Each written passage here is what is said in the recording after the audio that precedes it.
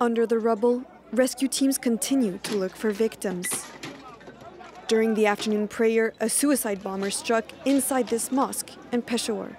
Police and rescuers scramble frantically, wheeling the wounded away to hospitals. I was at my shop when I heard about the blast. We got there on time. The rescue workers had also got there. We took around 7 injured people in a critical condition to the hospital. The front part of the mosque had collapsed and many people are trapped inside. A majority of the victims were police officers.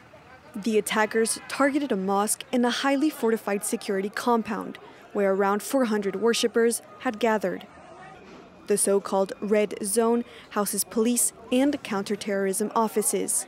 A commander of the Pakistani Taliban, also known as the TTP, initially claimed the attack on Twitter, but TTP's spokesperson has since denied responsibility. Peshawar is located near the border between Pakistan and Taliban-ruled Afghanistan and is frequently targeted by Islamist militant groups. Pakistani officials blame their neighboring country for sheltering TTP fighters. The country's Prime Minister Shehbaz Sharif has condemned the attack.